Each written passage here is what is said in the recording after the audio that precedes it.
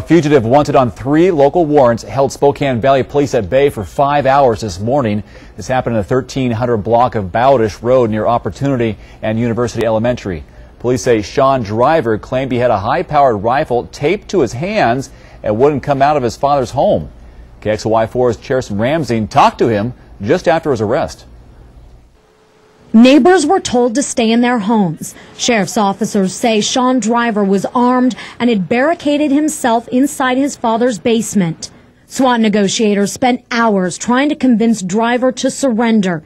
He did after pepper powder was deployed. And I said, get the hell out, and kicked the door shut. Driver was booked into the Spokane County Jail wearing a dirty tank top. In my jailhouse interview, he admitted to many crimes. And I did a hit and run in my blue Mustang. I'm pleading guilty to that today. Done diddly, I did it. But Driver did not admit to any wrongdoing this morning. I'm actually not guilty of one.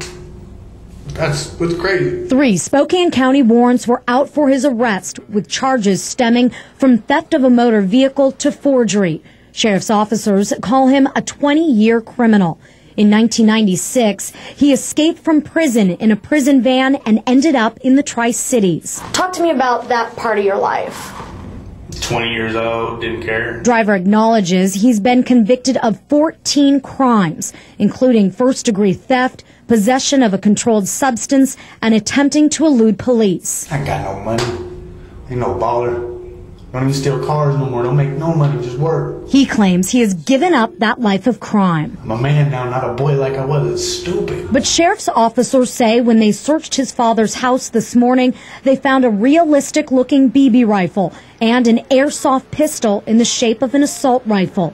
They also found a roll of duct tape and a magazine for a real firearm. There's my kid's BB gun in there and a soft air plastic pellet gun. Come on. As for the grief he may have caused his father this morning. Sorry, but I didn't do it. And finally, he has a message for the neighborhood. And I hope the neighbors don't hold it against him. Because he had nothing to do with none of it. Reporting in Spokane Valley, Kjerstin Ramsing, KXLY4 HD News.